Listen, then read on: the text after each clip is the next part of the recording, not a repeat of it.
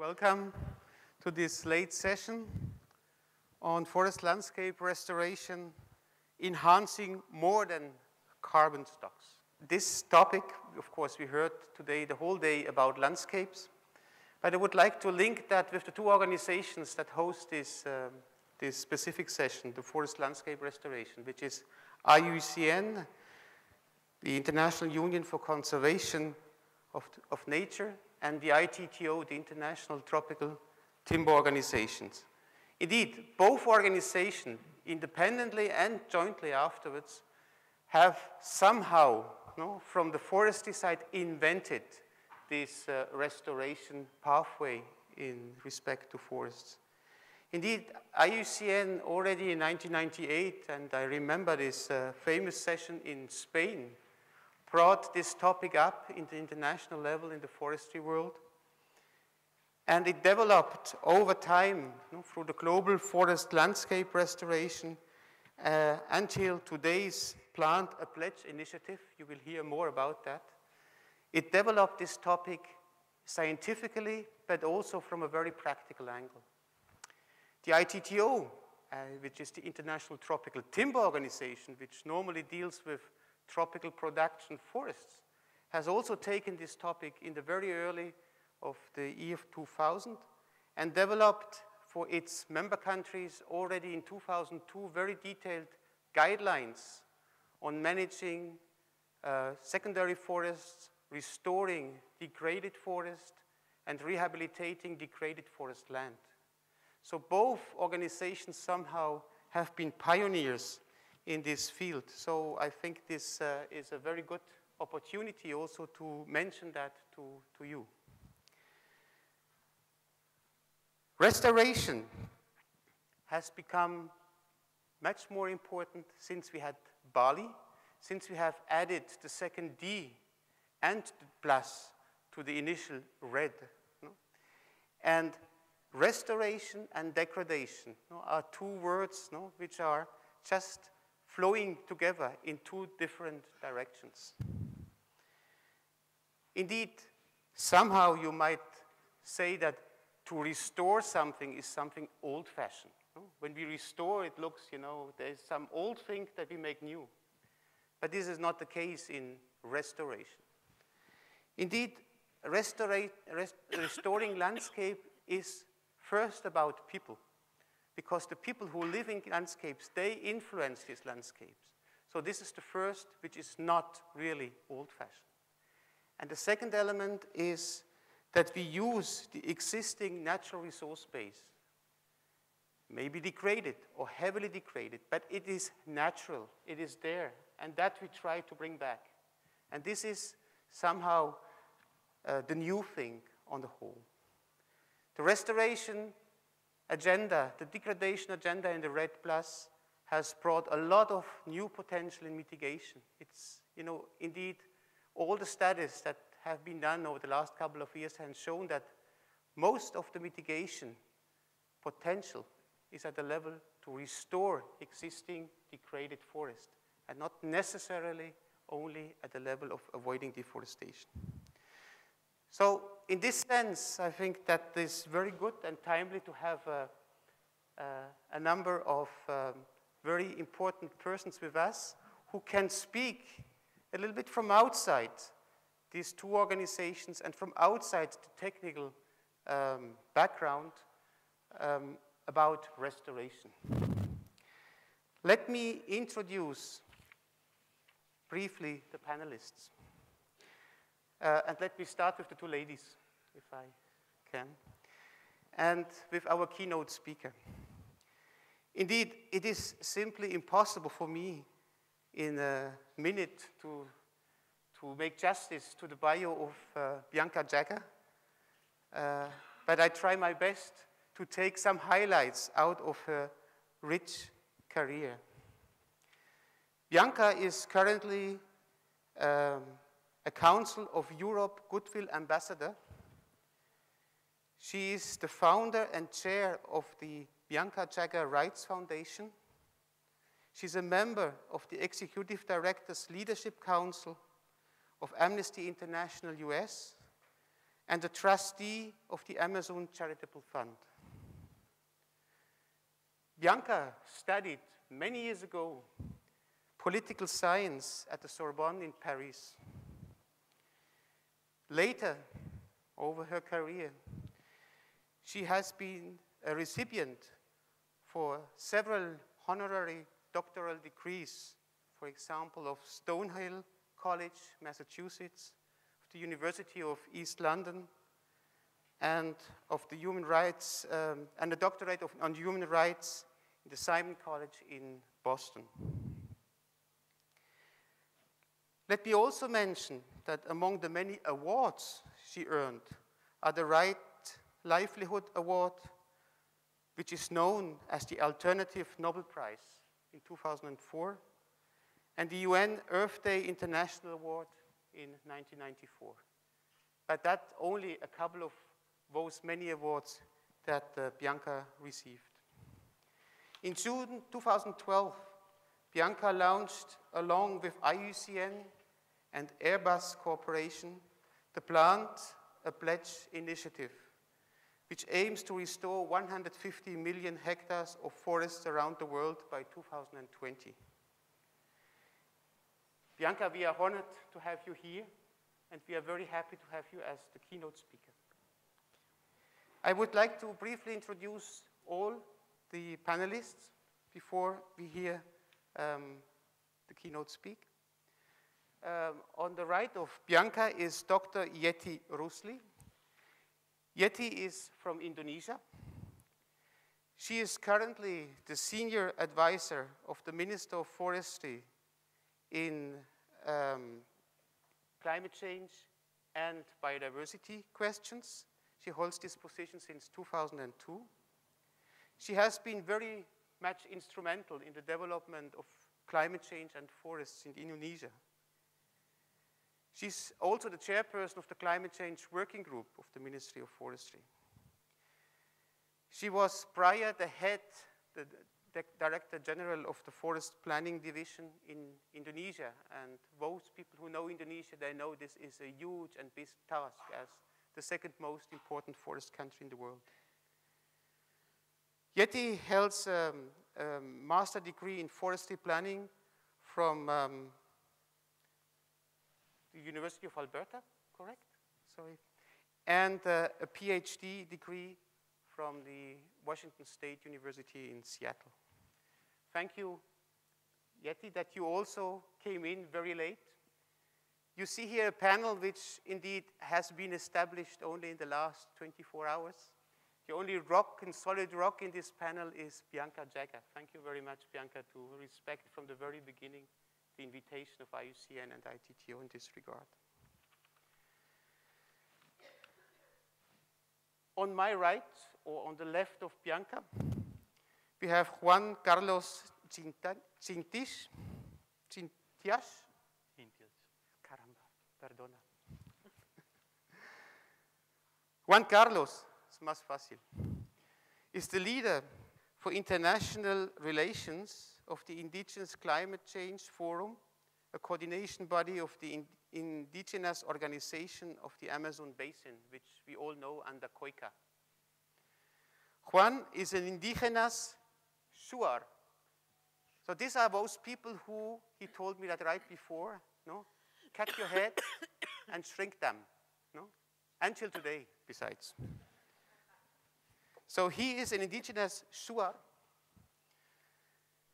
of the Amazon of Ecuador. Lord Cintias studied natural resources management at the University of San Francisco de Quito in Ecuador. He worked as a parliamentarian advisor in the former National Congress at the Republic of Ecuador. Juan Carlos is also the focal point of the global indigenous peoples at the UNFCCC. Thank you, Juan Carlos, also to come in on late call. Last but not least, we have Patrick Wiley. He asked me, just make it short for me. He's a typical forester. The foresters are this kind of timid. No? So one sentence about Patrick. Of course, I could speak here about 2 pages, but I will also leave it as you said. Patrick is a Canadian professional forester who worked in international forestry for the Canadian government and for the private sector in countries like Bolivia, Ecuador, and in Southeast Asia. He is now the mitigation policy coordinator of IUCN, based in Washington, D.C. He kindly agreed also to fill in for Stuart McGuinness. Most or many of you might know Stuart. He is somehow the father of the IUCN Forest Restoration Initiative.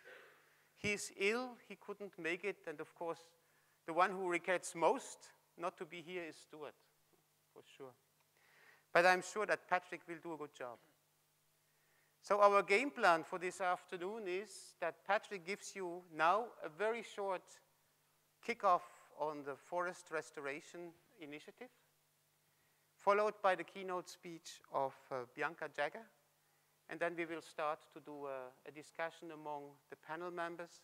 You know already the game plan. Then it's your game, so your questions, and also we have coverage through the web, so we might also get some questions from somewhere else. So without due delay, so please, Patrick, can you come and present briefly the issues relating to forest landscape restoration? Thanks, Jürgen. Thanks. Well, I certainly have big shoes to fill, and I won't keep you from Bianca Jaga's words or keep you from the microphone in your questions. But I think it's important that we oftentimes speak past each other in these meetings. And so I think it's important that we start speaking about the same issues and make sure that we're seeing forest landscape restoration in the same way. So I'm going to do that first and foremost by thanking you for allowing me to speak to you as a representative of IUCN, but more importantly on behalf of the Secretariat of the Global Partnership for Forest Landscape Restoration, of which many of the members are in this room. And I think that's the most important piece of this, is that this is not an IUCN effort or an ITTO effort, although we've both been involved for many years. At the country level and at the global level, there are many leaders that are there, and we're here to celebrate that in a certain way and bring some encouragement, I think, to the era of uncertainty and gloom that can be over the COPs. And I thought I'd start actually by breaking one of CIFOR's rules to maybe pick you up a little bit and show you 2 quick images of inspiration. The first, which some of you have seen before and others haven't, because we're trying to bring together agriculture and forestry here for the first time here. And that's what landscape restoration has been trying to do for quite a while. As we said, it's not a new idea. On the screen, you see 2 billion hectares of potential that will help us bridge some of the difficulties that we have in the emissions world. The other 2, though, this is, we always zoom out, and we heard a number of comments earlier today in previous sessions and questions about how do we get down to details, how do we solidify action. Again, it's already proven. We already know where we're at. Korea is a wonderful example where we've had development and economic growth with people involved, and this was the case in 1960. Fast forward, and we see opportunity. And this is a powerful message, I think, that people can identify with globally at a landscape level. And I could put other slides up, but at the end of the day, where we need to be is to look at the landscape behind us on this wonderful wall. And this is really the mosaic that we're trying to look at. Somewhere in this mosaic, there are different opportunities. And I think that's an excellent way to think about this as we go through. There are actions that are appropriate for each landscape. We know there's big aspirations at the international level. And we could list, within Cancun, Biodiversity Action Target 15, recent calls for the hyperbed call on ecosystem restoration, and items out of the Rio Summit. But ultimately, we need to think about what does this look like on the ground, and I think I've just tried to highlight a few of these opportunities for you. We know that single fixed solutions are not the way forward, and I won't give you motherhood and apple pie here as we go to the other panelists talking about opportunities and how we've moved forward. But certainly, we can be missing out on the full range of benefits if we're solely focused on carbon, thus the title of this session. We see the role of sustainable landscapes in meeting multiple objectives can only be fully realized if we pursue a balanced package of locally defined ecosystem goods and services, rather than attempting to maximize one single. And it should be clear that landscape restoration, as Jürgen said in his introduction, and I think he said it quite well, we're not looking to recreate the past. Past land use decisions were made for a reason in that locality that made sense. So clearly something wasn't working if we see that what we want is something other than this landscape behind us. So we've talked about focusing on one big thing that we can do is something that was said very ably in a past session. Focus on one big thing and move forward, and that big thing we feel is forest landscape restoration. Each landscape needs its own approach. Wide-scale and mosaic restoration opportunities exist. You see that in the southern part of the wall behind you and in the more treed portion above it. But at the end of the day, different dynamics are integrated into one landscape. It's a living landscape at the end of the day, and nature-based solutions are part of that. And at IUCN, I'm quite proud to be representing that. I can say also that the work by IUCN, WRI, and other members, as I showed you on the World of Opportunities map, this is a clear opportunity for 2 billion hectares of land that could benefit from restoration. It would not and should not all be in the form of forests, but common to each hectare will be the contribution of trees and woody biomass. And we can often preach to the same choir here at these sessions, and so I won't go into the details necessarily of all the actions that can go there, because the actions that exist and the activities that will get us there are within the national circumstances and the leaders that are already in this room. What I will say is that the action will take many forms. And as we saw in the case of Korea, there is a remarkable recent history of restoration, and it's counterintuitive. I thought it was important to show the images first so that I broke the rules early and then got back to the format. Korea entered the second half of the 20th century as degraded landscapes after decades of war and conflict. However, over 50 years, we saw restoration of landscapes through development, and nearly 50 times doubling of national income. We saw population increases, but we also saw a return of ecosystem function. And that's an important piece, and I think it's an important piece to grab onto to see that we can have multiple benefits coming out at the same time. This does not have to be a duality. We don't have to have this dichotomy between development and emissions reductions. So at the end of the day, I will end on a single point, which is economics and timelines, the benefits, the bond challenge, landscape restoration. Despite progress that we've seen in some of the examples that, in the example of Korea, in Tanzania, in many landscapes that we have, I think there's two key myths that we need to overcome.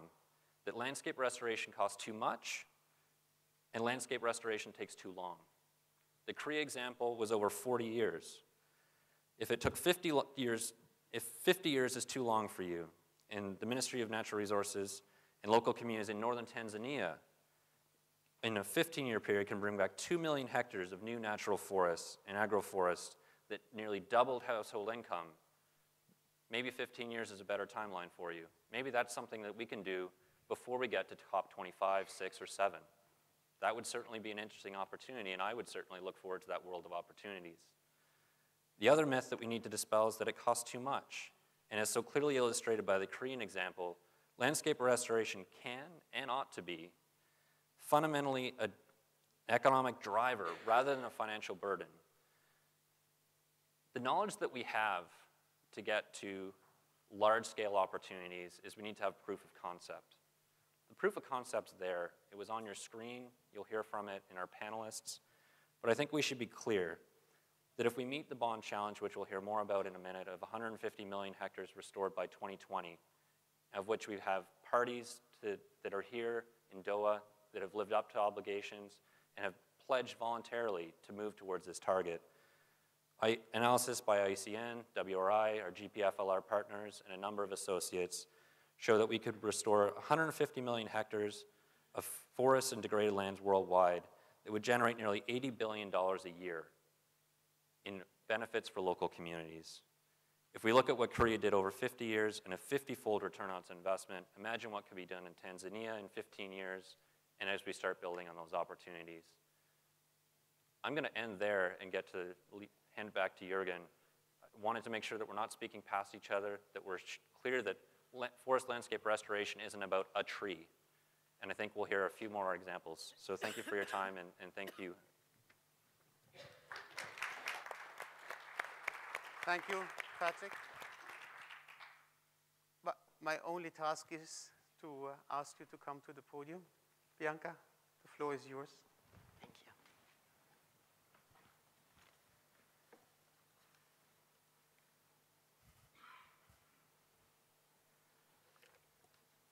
Thank you, Jürgen. Good afternoon. Thank you for your kind words. And it is a pleasure to be speaking to you today at the 6th Forest Day Conference, Solutions for a Sustainable World. It is a pleasure because I know that the majority of the people who are here are committed to making a difference in the world, who know what the challenges are that we are facing today, and who are determined to be part of the solution. Before addressing the topics of my speech, I would like to say to you just a few things about me for those who don't know, and I know that Jürgen did a very good job in trying to give you a good bio. I was born in Nicaragua, and I grew up under the dictatorship of the Somoza regime, and left Nicaragua to study political science at the Institute of Political Science. Since then, I have campaigned for human rights for the last 30 years, for human rights, social justice, and environmental protection. And in 2006, I decided to found the Bianca Jagger Human Rights Foundation, and I share that organization since then. During my 30 years of campaigning for human rights, social and economic justice, and environmental protection, my work has taken me around the world, from Latin America to Africa to Asia to the Middle East. And I'm sure that it will take me to many, many more places around the world if I have many years to live. I would like to talk to you a little bit about where we stand today before I talk about Plant a Pledge, because I feel that it will put it in the context of the challenges that we are facing.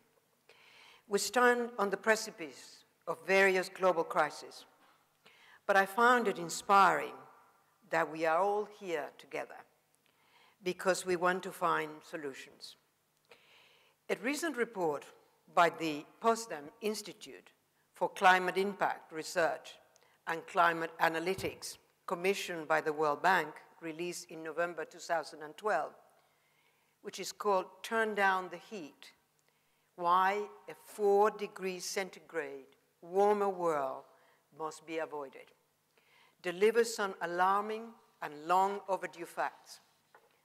As the report states, a 4 degrees centigrade world is so different from the current one that it comes with wide, high uncertainties and new risks that threaten our ability to anticipate and plan for future adaptation needs.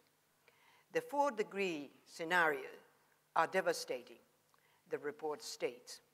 The inundation of coastal cities, increasing risks for food production, potentially leading to higher malnutrition rates, many dry regions becoming drier, wet regions wetter, unprecedented heat waves in many regions, especially in the tropics, substantially exacerbated water scarcity in many regions, increased frequency of high-intensity tropical cyclones, and irreversible loss of biodiversity, including coral reef system. It is really a sobering report. And what is extraordinary about this report and the fact that the World Bank released it is that I looked at this report and I thought, oh dear, there's things I could have written myself or that I have written. And it inspired me or encouraged me to see that the World Bank is willing to commission a report like this and willing to release a report like this, warning us about the threat of the 4 degree centigrade. We know that even a few degrees temperature rise will drastically change the habitability of the planet and bring about potentially catastrophic change in water sources, forests, food, health, and business. Because what is important to understand is that this is not only going to affect us, it is going to affect everything in our world, including business. Climate change will affect everyone throughout the world, in every nation, and from every socioeconomic group. It will affect cities, rural areas, economies, food, security, and health. The physical shape of the land and coast, every aspect of our lives throughout the developing and the developed world. Today, I went to a very different conference, and the vice president from the IPCC quoted something very interesting. He quoted Svante Akimenius, a Swedish scientist that observed in 1869 that if CO2 levels continue to rise, global temperatures will be also rise, but around 4 degrees by the end of the 21st century. It seems that he was much more of a visionary than many of the people who are here negotiating are willing to be. Since we continue to talk about being under 2 degrees centigrade and not really taking into account the gap between where we are and what the science tell us that we need to be. The effects of climate change can already be seen across the world. Hurricane Sandy, record floodings in Beijing, Manila, across the UK, and in Russia. Scientific American posted an article yesterday entitled, "Mega Storm Could Drown Massive Portions of California." The editor noted that they are making the article freely available now because of the flooding underway in California. The article was scheduled to appear in the January 2013 issue of Scientific America. But because I have a Twitter account and I continuously do research, I stumble upon this article, which gave me terrible nightmares yesterday before I came to see you. The extreme weather event of 2012 are but a hint of things to come. Oxfam September 2012 report, Extreme Weather, Extreme Prices, is unequivocal. These weather events are not isolated or coincidence. Extreme weather is the new normal. The cause of these changes is, of course, the concentration of CO2 in our atmosphere. Last week, the World Meteorological Society reported global CO2 concentrations of 394 parts per million. The atmospheric CO2 concentration have risen by 31% since 1750 and is now at the highest level since the last 420,000 years. According to the World Meteorological Association, between 1990 and 2011, there was a 30% increase in the radioactive forcing, the warming of the global climate due to CO2 and other greenhouse gases. And you may wonder, why the hell is Bianca Jagger talking about all of this when she's supposed to be talking about Plant a Pledge? Well, the reason why I'm saying is why did I, as a human rights campaigner, decided to support and to become ambassador for the IUCN Plant a Pledge campaign? Because you see what it says in here, that we have a 294 part per millions now, according to James Hansen's, the famous scientist. We're supposed to be at 350 parts per million if we want to keep the climate under the increase under 2 degrees centigrade. So what the hell are we doing when we are already at 394? And how can we not be reacting? And where are our leaders not signing the Kyoto Agreement beyond 2012, December 31st? So let me tell you there is something very interesting that I was reading in preparation to this and in preparation to an article that I'm making that talks about the gaps and the different gaps that we are facing here. It is that we hope that COP18 will not be remembered as the UN conference that failed to close the gaps. As you know, COP18 is faced with the emission gaps, the Kyoto period gap, the finance gap. We are threatened by the fiscal cliff. World leaders need to commit to a second period of the Kyoto Protocol beginning on the 1st of January 2013 for an 8-year duration ending in 2020 to avoid any gap between the end of the first period and the new global agreement. The Durban Platform for Enhanced Action proposes adoption of a climate agreement by 2015 and implementation in 2020. Unfortunately, as we all know, this may be far too late. The good news is that all of this, everything is not lost. There are things we can do. Plant a Pledge is one of them. In May of 2012, I was appointed ambassador for IUCN Plant a Pledge campaign to support the Bonn Challenge. The aim of Plant a Pledge is to support the Bonn Challenge target to restore 150 million hectares of degraded land and the forested land by 2020. This is the largest restoration initiative the world has ever seen. The Global Partnership on Forest Landscape Restoration has mapped 2 billion hectares of deforested and degraded land across the globe, an area the size of South America, without and with the potential for restoration.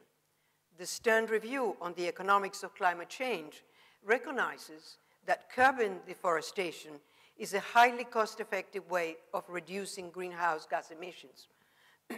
Deforestation constitutes nearly 20% of the overall emission and is accelerating climate change. The world forest stored 289 gigatons of carbon in the biomass alone and can be used as a tool to mitigate climate change. Restoring 150 million acres of forest landscape could sequester approximately 1 gigaton of carbon dioxide per year. The Bonn Challenge and Plant a Pledge have never been more relevant. Restoration of degraded and deforested land is not simply about planting trees, and I am all for planting trees. Restoration will repair the damage not only to ecosystems, but crucially to human lives. People and communities are at the heart of the restoration effort. Transforming barren or degraded areas of land into healthy, fertile working landscapes. Restored land can be put to a mosaic of uses, such as agriculture, protected wildlife reserves, ecological corridors, regenerated forest, managed plantation, agroforestry systems, and river or lakeside planting to protect waterways. We launched Plant a Pledge at a press conference in Rio+20 in June 2012, where we announced landmark restoration commitments totaling 18 million hectares. The United States Department of Agriculture Forest Service pledged 15 million hectares. The government of Rwanda, 2 million hectares, and the Mata Atlantic Forest Restoration Pact of Brazil, a coalition of government agencies, NGOs, and private sector, 1 million hectares. The success of the campaign and the number of restoration and deforestation pledges has exceeded all expectation. We far exceeded the restoration target for 2012, which was 7 million hectares. BMS Rathore, Joint Secretary Ministry of Environmental and Forest India, has indicated that India is committed to the Bonn Challenge in a pre-pledge of 10 million hectares at the Convention on Biological Diversity, COP11 in Hyderabad. We look forward to India formalizing their commitment with IUCN and the GPFLR. I've been told that we may have some surprises when we have our press conference on Thursday, and I hope that it will become a reality. Damage to our forest and ecosystems could reduce global GDP by about 7% and halve living standards for the world's poorest community by 2050. Forests sustain our most basic needs. They are vital for clean air, food, 3/4 of the world's fresh water shelter, health, and economic development. 1.6 billion people, almost 1/4 of the world's population, depend on forests for their livelihood. 300 million people call forests their home. We urgently need to put public pressure on government, business, big landowners, and communities to contribute to the bond challenge target. The Plant a Pledge campaign, devised by IUCN and sponsored by Airbus, aim to do just that. Each pledge at www.plantapledge.com supports a global petition directed at world leaders, and I urge you all to please, while you are here, go and plant a pledge in our website. Restoration can help lift millions of people out of poverty and inject more than 80 billion per annum into local and global economies while reducing the gap between the carbon emission reductions government have promised and what is needed to avoid dangerous climate change by 11 to 17%. And we will see the benefits not only in our lifetime, but in years to come. The crises we face are global, and we will only solve them through global collective action. I hope that our leaders will prove us wrong in Doha and close all those gaps that are there. I hope we can avoid falling off the fiscal cliff.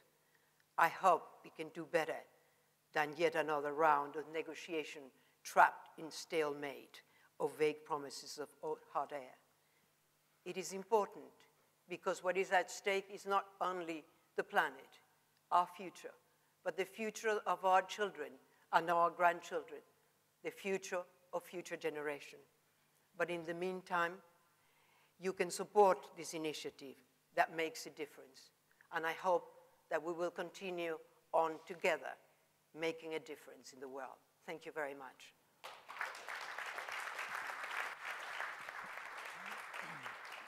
Thank you. Thank you very much, Bianca, and thank you also to put this topic also in the wider context for what we are indeed here in Doha. It's always good that we are remembered to that.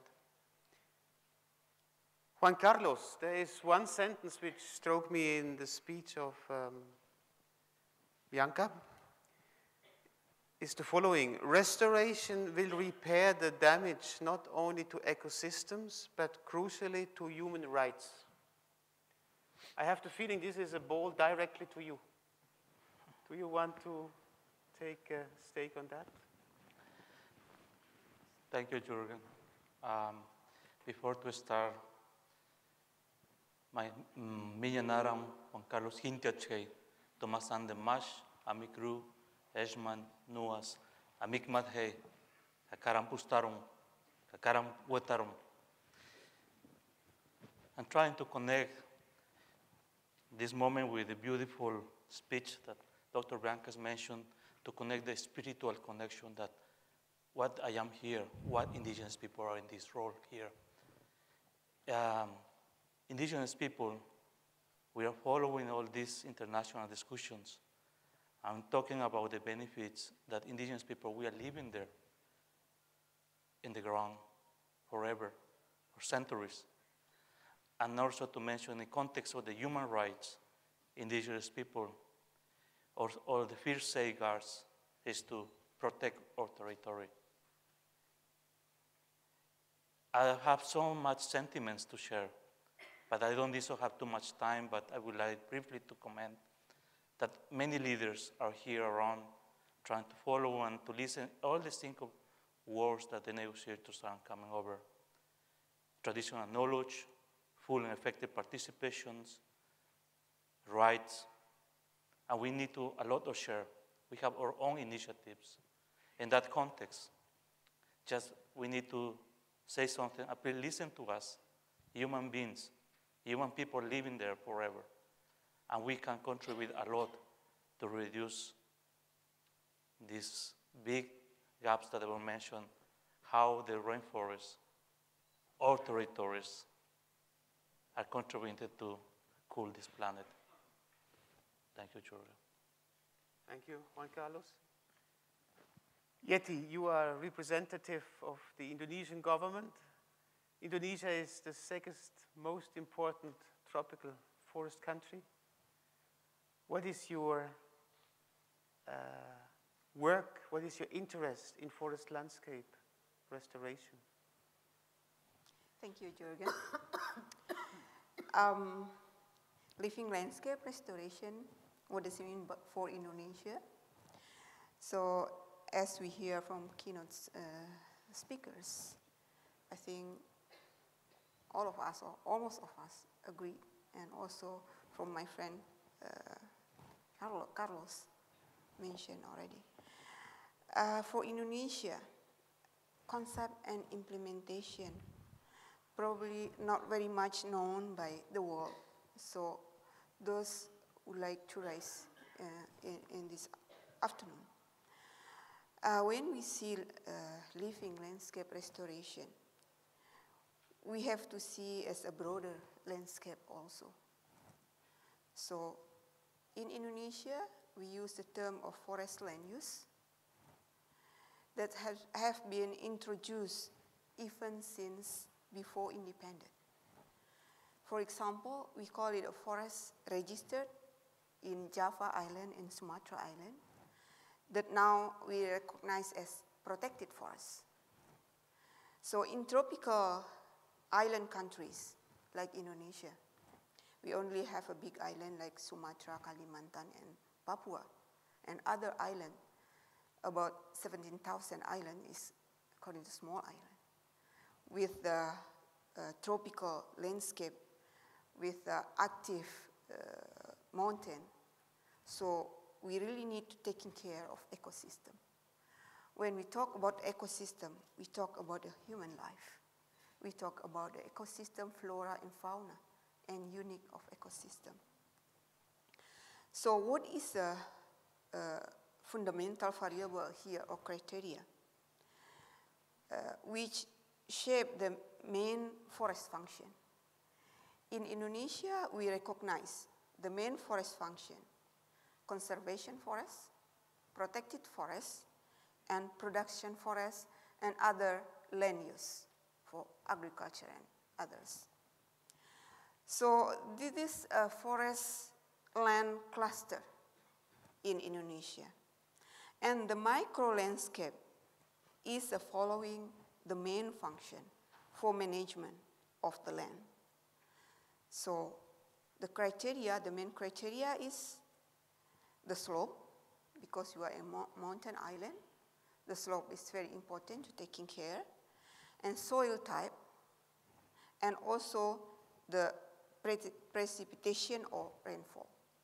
So how we determine the protected forests, production forests, and other land use already been recognized by our constitution, even since 1967. This is the first law in forestry. Come to the forest and climate change. At least,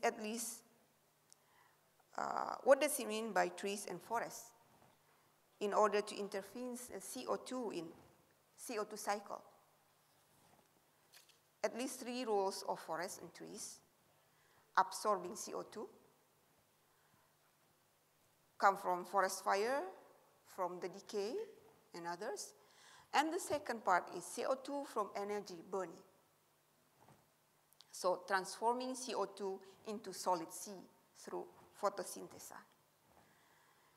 Next is maintaining solid C more longer in the forest. And also, very important in the future, producing biomass sustainably.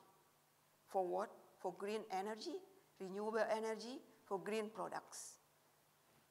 So, interpreting landscape restoration for us could be mean as how to improve activities, how to scale up activities, management for all types of forests.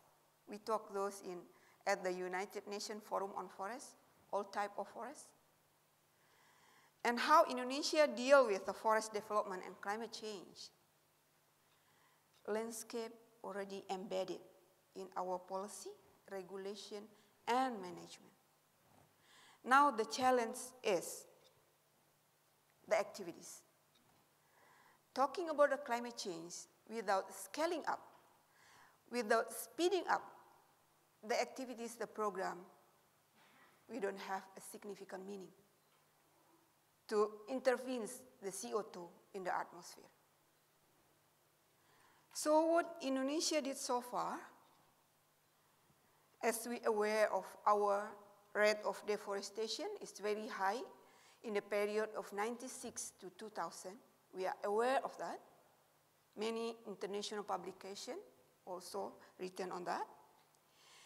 We did combat illegal logging, illegal log trading, and probably famous with our program with the EU under Flag T, and we come up with a VPA, Voluntary Partnership Agreement, and now we have a timber legality certification system. And the next is we have national movement of planting trees. At least now it's in the third year, target of 1 billion trees per year. 1 billion trees per year. So I say that heal the world by planting trees. And we have improved our regulation, technology and innovation. Even for thick trees, we know that thick trees need 100 years to grow to be harvested. Now we have only 5 years, we can get 23 centimeter diameters and 12 high. Those are the innovation that we have, just for example. And what we hope from REDD Plus and climate change. We talk about forest carbon and conservation, that before we didn't recognize that. And we talk about forest carbon and degraded land, enhancing forest carbon stock. And we talk about forest carbon, green product, green renewable energy. Talking about the effort, we need to be sure Indonesia that really give the result, the real result for the future effort. For 15 years, combat illegal logging, from 96 specifically until now. During 96 to 2000, we have rate of deforestation of 3.51 million hectares per year. But now, 0.45. This is a remote sensing 2011. So anyone can test it again. We will get the number around that. Now REDD Plus is really hope for Indonesia and the world. Open really wide opportunity for forest countries to take significant effort of mitigating climate change. In order to scale up and speed up activities, we need all strategy for REDD Plus implementation. Technical matters, market. Talking about market is efficiency and governance, and also investment. Another thing is I would like to mention here, improve global criteria and indicator related to forest and carbon cycle for REDD+. They are not the same with criteria indicator under Kyoto Protocol. They are really different. At least we need to improve. IPCC guideline 2006 may not enough to bring the real implementation of REDD+ to maximum effort. That's the final words for me. Then I would like to ask Bianca, especially IUCN, ITTO, and my friend, and all of us here, really give a chance landscaping, restoration. We are looking forward for your deep attention to reach broader global general public to know about this and to support our effort. Thank you very much.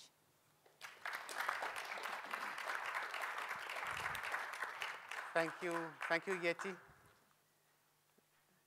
I think it is very interesting to hear how a big, huge country takes this effort also on board. We know that a lot of small countries, they have taken a lot of efforts, and you have really a big challenge, no, with these huge areas and your thousands of islands, no, with these different situations. Patrick, this is going to you because you showed a very nice map on restoration globally. You are also a promoter of this 150 million hectare target that Bianca also mentioned. How do you scale that up? No? How do you implement that? Can you tell us a little bit about the methods and give us maybe some examples? Sure, yeah. And I think there's a key piece here, which is, I think a big piece of it's through information. I'm going to actually answer a question from the audience in a previous panel, which was, what are the barriers to degraded lands and actually getting to them? I think part of it is that we don't have a huge depth of information like we have on the science of the broader climate change outside of our sector, and that really it's getting down into the national details and the transboundary issues, I think. And I think a huge piece of this is some of the work of the GPFLR. One of the pieces that we've done of late has been working with the government of Ghana and trying to, and also in Mexico and some others, to drill down into the details and go, the map's great. Thanks for telling us where it is. We have a plan in Indonesia to plant many trees, but what about the nationally appropriate information? Where do we put those? Where's appropriate for one type of land use and not? And I think a huge part of that is the consultation process, and I think REDD+ as a mechanism and the multilaterals have covered that very well, but there's a gap that needs to be bridged in looking at the national situation with the national data sets.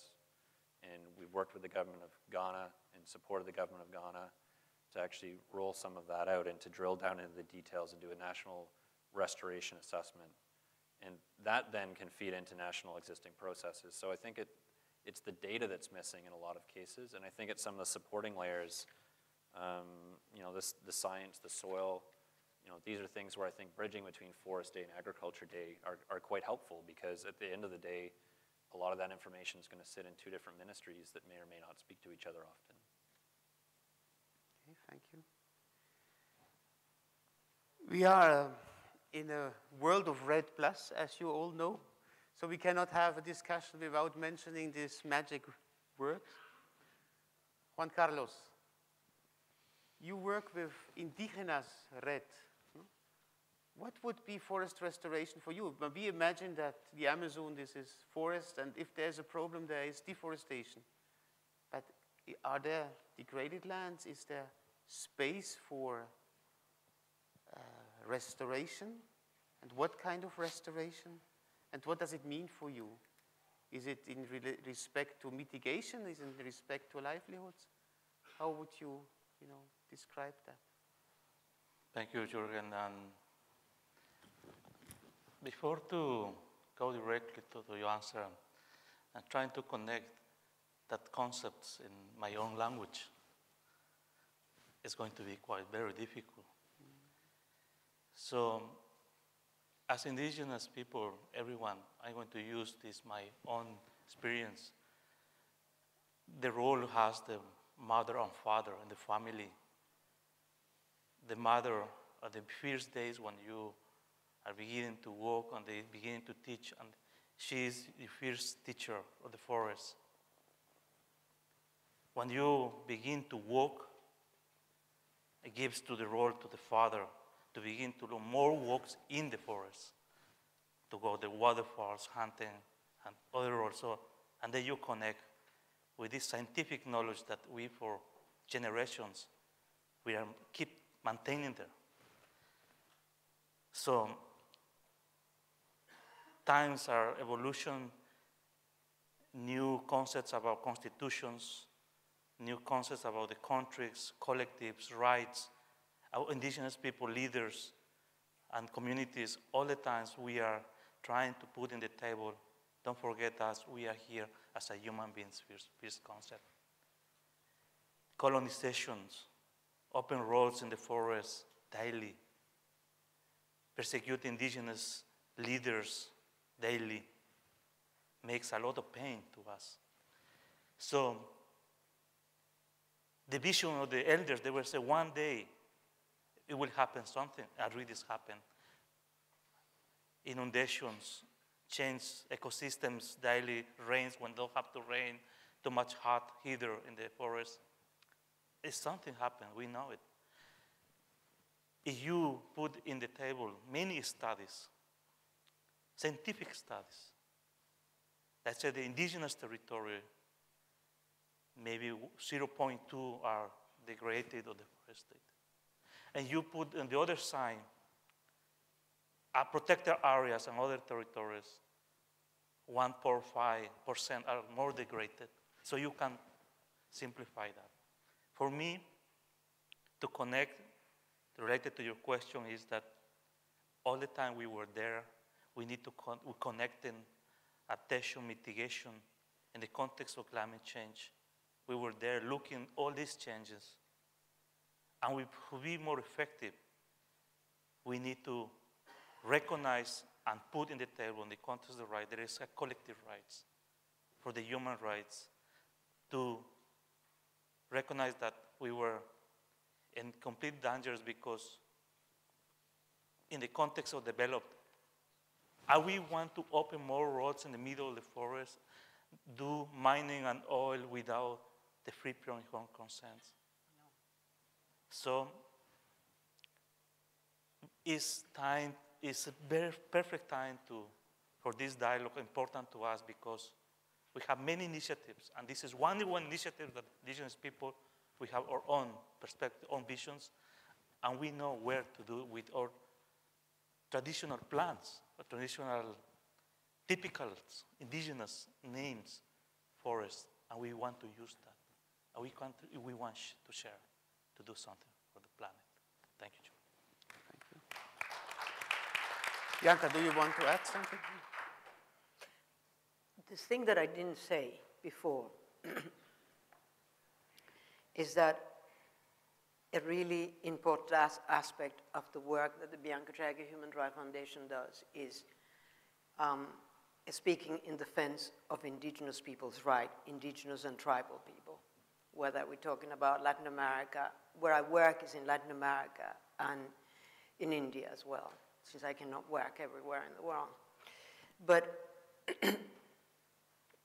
I totally agree with Juan Carlos. I believe that RED cannot work unless they will respect the rights of indigenous peoples and communities. I believe that no initiative that pretends to bring benefits to communities and indigenous people cannot work if they will not take into account their positions and their rights. And that one of the greatest challenges that we face today is the model of development that we have been implemented for centuries throughout the world. A model of development that doesn't respect communities and indigenous people's right, that is prepared to violate and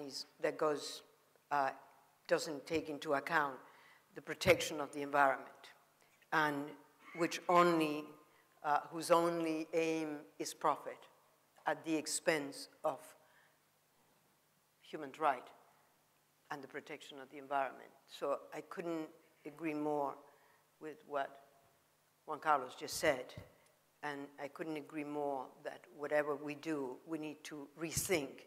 We need to understand that in order to talk about sustainability, we need to take into account those principles, and that the process of granting concessions to mining companies, oil companies, gas companies who sacrifice the rights of indigenous peoples and communities and people throughout the world and the environment has to be stopped, and that these companies have to be made accountable. But not only the companies, but the CEOs and the management of those companies. Thank you. Thank you. I think that we would like to open now for questions from the floor or observations. Yes, please. Alfredo Guillet, Minister of Foreign Affairs of Italy. Well, I don't want to be provocative, but I would like to start disagreeing with the statement by Patrick. Sorry, I don't remember your name. I think that the problem of inadequacy of data is sure a problem, but before tackling it, I would try to tackle the problem of defining what type of data you need.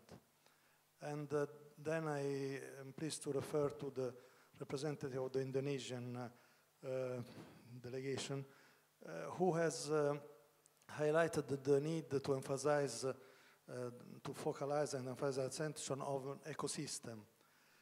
The moment in which you make a gap analysis and we are talking about restoration, what do you want to restore? What aspect the question that has been presented by the chairman? Well, particularly speaking in the current climatic trend, maybe you want to restore something that might not be really the best thing to restore, or maybe yes. Maybe you mimic something of the past, how valid it is. Well, I think what is missing here, and is also recognized by one of the concerns expressed in the plenary. I mean, the definition of what we are talking about, the language is completely personal, ecosystem, landscape, you name it. So if you want to integrate, yes, integrate what? Indigenous relevance, social relevance, sure, you have to. But you can better do so if you speak about function and structure and function of ecosystem, and nobody speaks about this. The moment in which you start speaking about this, you will discover that the ecosystem functions not only because there is the contribution of evapotranspiration of trees or whatever, but also because there are people doing something there, and then automatically you involve people and you take into account people. So my encouragement is to use IUCN capacity to be a global reality, to help decision maker, but also us, donor, to be very strict in when we talk about forest, about restoration, about changes, global changes. And be strict, starting with the language and understanding exactly what we are talking about and where we have to aim our contribution, our resources. Thank you very much. Thank you. Patrick, do you want to say something? Why don't we take a couple at the same? Okay. We'll good. take a couple in, that way as many people's voices are heard as possible, and then we'll take some. Yes.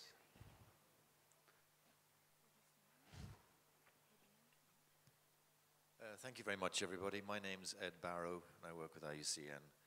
I've got a couple of simple little questions, but maybe a bit more difficult to answer. If we restore forests, who has stewardship rights and responsibilities for those forests, and why? I.e., who has the rights and responsibilities?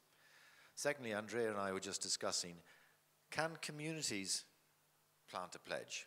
Can a village in country X register, plant a pledge? And lastly, from my own experience, there's a lot of good forest policy out there in many, many countries. Yet the policy rhetoric is not often translated into the implementation reality. Why?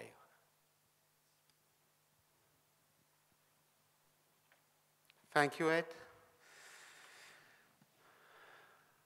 Yes.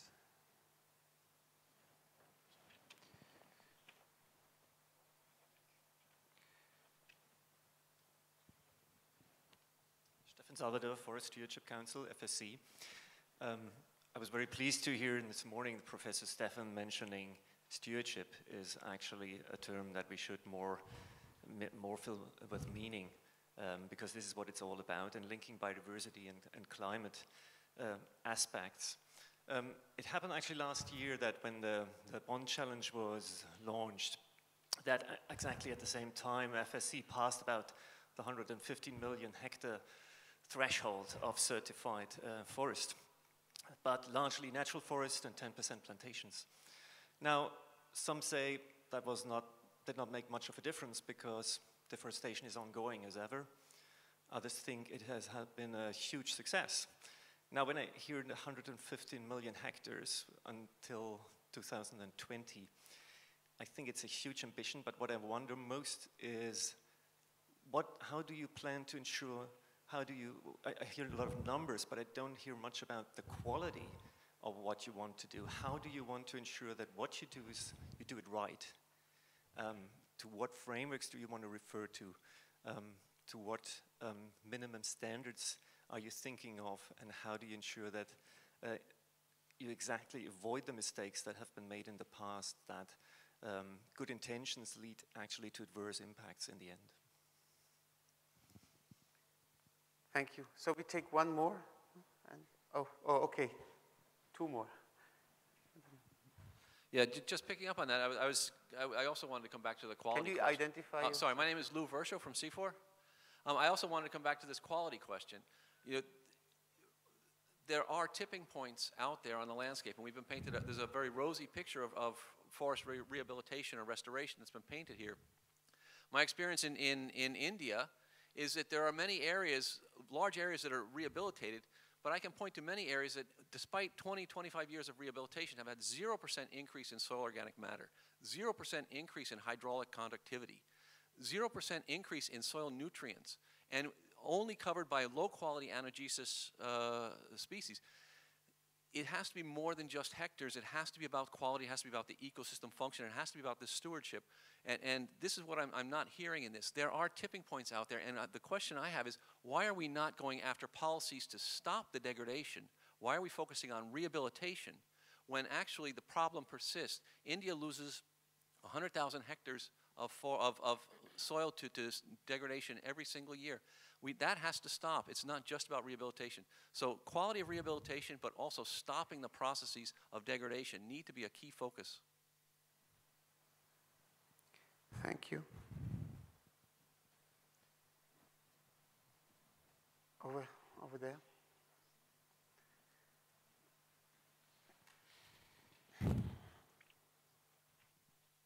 I'm Shukuru Nyagawa from Tanzania. Yeah, hearing from one of the presenters, he said that landscape approach takes time and it is costly. So I was asking if, like, a country like Tanzania would like to implement RED activities in a landscape approach, what advices one could give to ensure that the project delivers on time and ensures sustainability? And all of us, we know that country like Tanzania depends on donor support. So how one could advise the country like Tanzania how to go about implementing RED activity in a landscape approach? Thank you. Thank you very much. So I think we should stop here because we need some time to answer. Patrick, can you take the first question? I will take a cross-cutting approach to the number of questions, and I will start in a completely self-interested way to say that I completely agree that there's not enough detail that you've heard here today, so I will give a very deep plug for a side event that we're having on tools and policies later this week as an official side event. Sorry to CIFOR for distracting. But to get back to some of the questions that were there, I'll try and take Lou's question, the Tanzania one, and leave some for others. I think clearly what we're not talking about exclusively restoration efforts. I think we're talking about restoration as a part of a comprehensive national strategy. And I would clarify that with, when I say we, I mean International Union for Conservation of Nature, both the Secretariat, our members, and our partners. And so the government members that we have their own individual strategies to go about it. In terms of the actual FSC element of it, and how the question from FSC, sorry, there is a steering committee that's set up to assess bond challenge pledges, the quality, and there's a rationale to that. And I won't speak to that. There's certainly members here that are better able to do that. But I think in terms of the integrated strategy approach, and to wrap up and be brief, there are already examples of ITTO guidelines for restoration that I think can help buffer and really fence in, not in the traditional physical fence, but in the idea of what's the best practice we can use to get there that can try and get over some of these actual ecosystem function dead zones that you were highlighting in India, Lou. And I think for Tanzania, in northern Tanzania, we've seen some excellent examples of restoration that's already occurred. It is not underneath a RED Plus mechanism and all the MRV and the technical pieces that are there, but the nationally appropriate information that's required to move that forward came about from political decision to do that. So I think that the bond challenge is part of leveraging that political necessity that's needed to bring about the landscape planning that's required to figure out where is appropriate for restoration, where, and I think Indonesia highlighted the sort of zonation that's required to go through a triad type approach or otherwise. But certainly we're available to discuss, and we have many tools that are around. But I'll hand it back to Jürgen or to others. Thank you.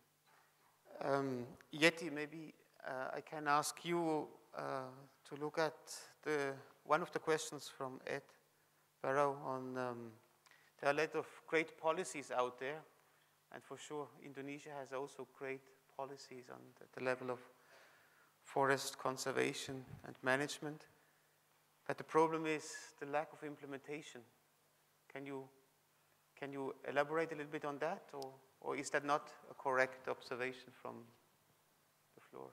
Yeah, I think I would like to mention that some variable have been mentioned about the social integrated and things like that. So this we know that this already included in a main element of the development. So of course every country will include those social, and how it's implementing in the field is really depend on many variables. For example, we are aware of Indonesia. We have some crucial periods where happen a big illegal logging, illegal log trading, and things like that. So also forest fire. So we know where it's happened, in what forest function. So we know how to approach to solve the problem. So other variable also, this is a global challenge to really deal with the climate change. Developing countries really have short power to scale up the activities. We have a good practice example in the field, but how to scaling up those is really depend on the global attention. So I think it's come to the answer, how could we fast our negotiation? But I think we don't have to wait until we finish. We can back up with small action, even the small action, but real, and bring the companionship in the world. Partnership is not enough. Let's have a trust. Do even something, even that small, but real in the field. So. Thank you, Yeti. Thank you. Juan Carlos, can communities go for pledges? Or who has stewardship rights on restored forests, and why? Should that be clearly defined? I'm trying to be very specific. As you know, I was mentioned that I was using cultural message or elders or traditional scientific elders, the shamans, how you call it, maybe you know, when they tell you when you're getting there as a leader, as indigenous or the messenger, do you know how to see? They say yes. No, you know how to see, and you need to learn. Do you know how to listen? They say yes. No, you need to listen. So these techniques we use, or sacred medicines to go in the rituals, and then we see the tree. The tree is a person. Every single animals, flowers in the forest, the rainforest, has energy and life. So that energy and life, on the question that you're asking me, we need to concentrate, we need to support initiatives that for centuries the indigenous groups are discussing on the ground.